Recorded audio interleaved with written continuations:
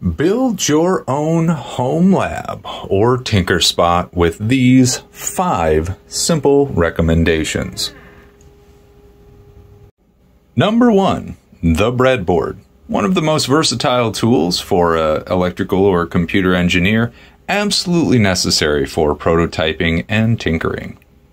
A little bit hard to see hiding back there, but the T12 Soldering Iron, make sure you pick up a little bit of flux, a tip cleaner, and some tip tinner to make sure that you always have good contact. If you want to upgrade to something fancy, you can get one of the Hackos back there, but that little T12 will do everything you need. Third on our list is an absolute must, and that is your general purpose multimeter. Number 4 on our list is our assortment of snippers, crimpers, pliers, and strippers. Of course, we've got some needle nose, a flush cut, and most importantly, our small gauge wire strippers. These come in handy, but don't forget our large gauge too, just for those general purpose wires. And finally, coming in at number 5 is our DP S3010U desktop power supply, or bench power supply, if you will. Definitely need one of these. Powering electronics, being able to control it reliably, absolutely a necessity.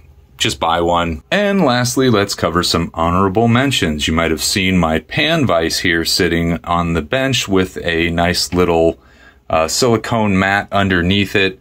If you can afford it, definitely invest in one of these things. They come with multiple bases that you can use. Here's a circuit board holder.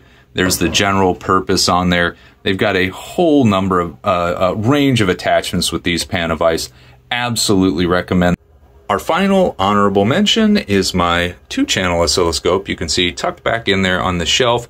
Definitely not something that you need starting off, but it will absolutely help you out if you're trying to trace or scan signals that might be on a time-based scale instead of just something basic and simple like voltage and current with a multimeter. Now, I know some of you in the back of your head are probably thinking, wow, that is a lot of stuff. There's no way I can afford any of this. Well, I'll let you in on a little bit of secret. I didn't buy this all at once. This took me years and years and years to accumulate all of this stuff.